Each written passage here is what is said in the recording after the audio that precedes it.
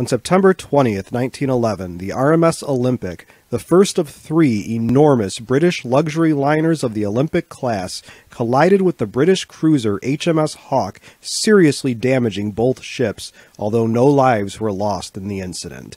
Olympic, commissioned in 1911 as the largest ship in the world at that point, was later followed by the slightly larger RMS Titanic. Of course, the Titanic sank in 1912 on its maiden voyage in one of the most infamous incidents of a ship sinking, and the third sister ship of the class, the HMS Britannic, was sunk when she hit a mine in 1916 during World War I. Olympic also served during World War I, including an incident where she rammed and sank a German U-boat.